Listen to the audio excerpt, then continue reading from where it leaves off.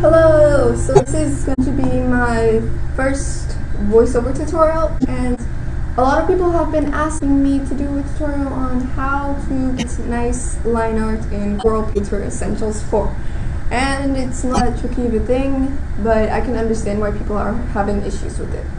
So first we're going to create a new canvas, and when you're doing line art you usually want to have a pretty big canvas because it just makes the lines smoother.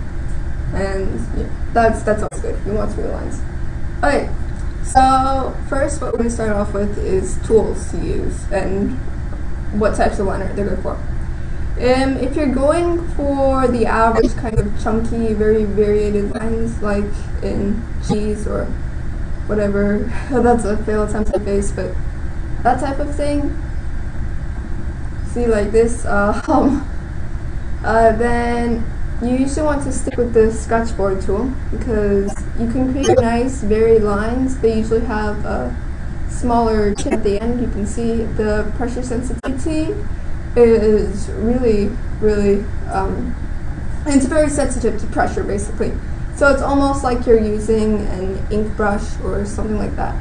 And you can create very nice lines, and this can become a highway. You can have trees and okay, so that was a lovely trick by the way. So that's what you can do with that tool, and of course use it at a smaller size probably so you don't have awkward trees. See, it's very nice, it's very, the lines connect well, and I absolutely love this tool.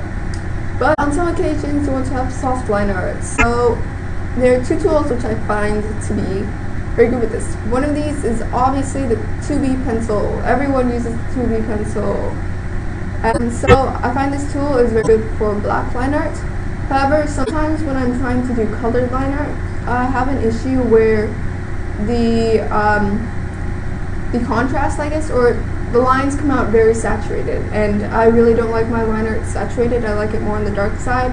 So usually if I want to do colored line arts, I'll stick to the sketchboard tool, or I'll use this other tool which I'm about to show you, which is the basic round watercolor brush. And normally I just use this brush to color, like skin and stuff and all that, but it also works well for a line art brush if you know how to use it. So first thing to always do when you're using pretty much any watercolor tool for line art is to create a new layer, and then you want to set this layer to watercolor mode, and this is pretty much the equivalent of multiply in most other programs. And basically what you do this is before you draw anything on this layer, you just hit it with the eraser, and then it'll become a watercolor layer, and as you see this little box here will turn red. But if you don't do it on the first try, then you cannot change the layer to a watercolor layer, as far as I know, there is no way you can change a watercolor layer to a normal layer. So you can only do it once. You can only change it once. So then next what we're going to do is we're going to take the basic round tool, and we're going to draw with it. And you can make really nice soft lines. This is definitely the best thing for soft lines, I'd say. And ignore the crappy attempts at drawing crap. I don't want to spend too much time on that because it's not important. So yeah, that's basically what you can do with this tool. And the reason why you want to set it to a watercolor layer is because, say the coloring that's going to be underneath your line art is really dark. So let's make this a dark color, and let's hit the paint bucket tool. Yay, that's not as dark as I wanted it, sorry. If you have it on a watercolor layer, the second you put this brush on it, it'll automatically make the color. It's a multiply layer, basically it just multiplies to the layer under it. However, if you have a normal layer, then you get this awkward white thing going on, and as you can see I'm still using the same color and everything. It's just that since this is this layer is not set to multiply, you won't be able to see anything well. So pink works okay, but you have the awkward white line thing. And there's a reason for that, and because I'm good at explaining things, I'm not going to take the time to explain it because you don't really need to know. Just know this is what's going to happen. if you do it on this type of layer. Okay, so one of the main issues with Corel Painter Essentials is whenever you are at certain zoom levels, you get this awkward pixelated effect. And if you've ever used this and tried to do line art on it, you know what I'm talking about. And that's the best way I can explain it. But basically, your line art looks really pixelated. You can see all the jagged edges and all that. It doesn't look smooth at all. So, what we're going to do is we're going to draw another tree. Why? Because trees are easy to draw. And I'm not going to even try on this. It's a beautiful tree. Don't judge it. Okay, so now that we have our beautiful tree, let's give it some awkwardly large grass. Yeah, a flower. Yay, flower. Okay, now that we have our beautiful tree, we can, as you can see, the line art looks very pixelated. The edges are jagged. It looks like crap. I want to redo it all. I'm just gonna paint. No line art. Screw line art. No, don't worry.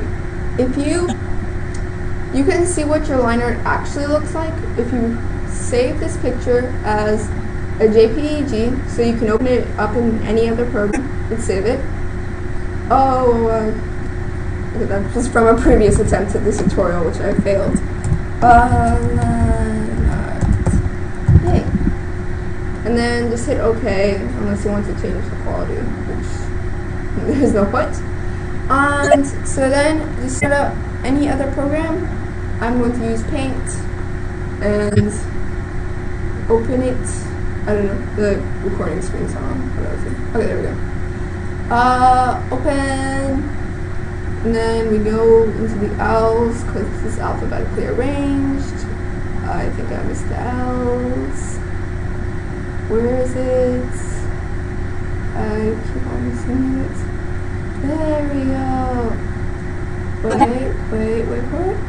Oh, our line art is beautiful now. It's not pixelated anymore. Aww, isn't that amazing? And as you can tell, I have very wobbly lines. That's because I wasn't trying. Let's ignore that. Okay, so now that we have that part done, we're going to go back into Corel Painter Essentials, and I'm going to give you one more tip on how to get amazing line art, because I can. If you go to, I believe it's Edit and Brush Tracking, and you'll have a scratch pad here, and you can just basically draw on it with your tablet. What I would advise doing is draw on it like really hard. Don't break your tablet or anything, but just draw on it.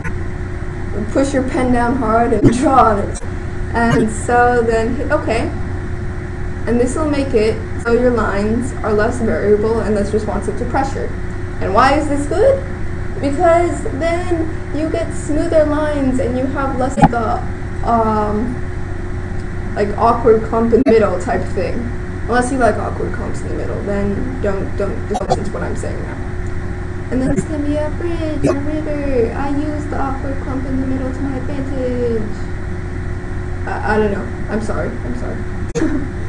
I'm being inquisitive now. So that's basically all I have to say for now. I'm pretty sure. If you have any questions, please leave them in the comments section, and I will answer them probably. And this is a really pretty thing.